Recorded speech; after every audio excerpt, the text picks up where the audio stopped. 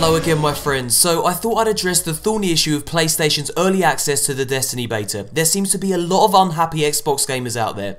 Now here's a quick recap in case you have no idea what I'm talking about. During Spike TV's All Access show back in November, Bungie's Chief Operating Officer Pete Parsons announced the following. In partnership with Activision and Sony, we're going to give first beta access to the PlayStation Nation, PlayStation 4 and PlayStation 3 owners. Now, unsurprisingly, many Xbox gamers feel angry and frustrated about missing out on early beta access. After all, Bungie fans are predominantly Xbox gamers. As we all know, Halo is an Xbox exclusive, and up until Halo 4, which was made by 343 Industries, every core Halo title was made by Bungie. Now, many Xbox gamers say they feel betrayed, unloved, like an abandoned dog chained to a post and left to die. Okay, that last metaphor was a tad over dramatic, but you get the point. Xbox owners are pissed. In fact, Bungie is regularly asked in their mail sack by disgruntled Xbox gamers whether or not the studio still cares about them. Here's an example. CD Wheeler 93 asks, do you still have love for your Xbox community? And here's how Bungie responded. Yes, we're making a great game for you to play based on the same traditions of action and adventure that brought you to us in the first place. Now, I briefly covered this issue in my latest Destiny video over on my main channel. If you want to watch that video, simply click on the highlighted thumbnail.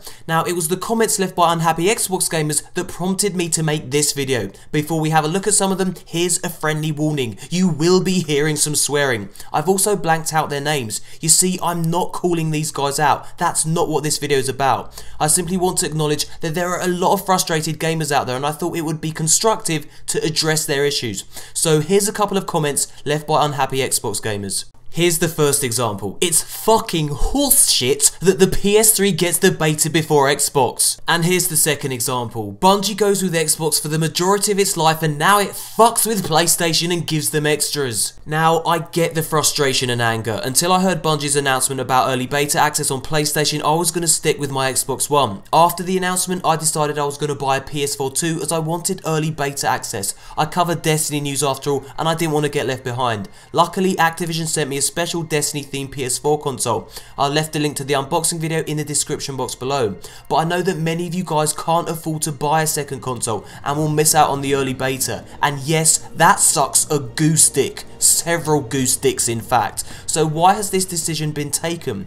Well, here are my thoughts on the matter. As you're probably well aware, Activision publishes both Call of Duty and Destiny. This means that Activision is responsible for both these games' manufacturing and marketing. Often, publishers will finance development of the game too, and these days games are becoming super expensive to make. Activision's Spider-Man 3, for example, cost $35 million to develop, and that's not counting the cost of marketing and sales.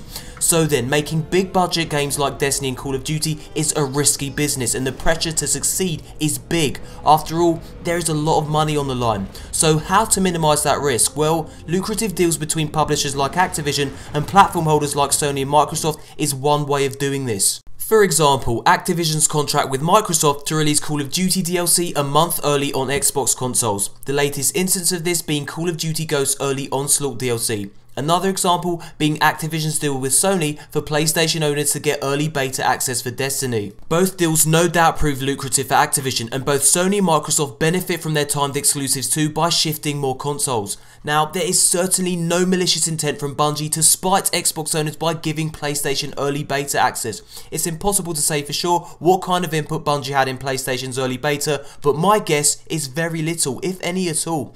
Bungie's job as a studio is to craft the best game they can for their fans, and their fan service is without doubt unparalleled in the gaming industry. They want to please you guys, not alienate you, and besides, it's not really Bungie's role to broker these kinds of deals.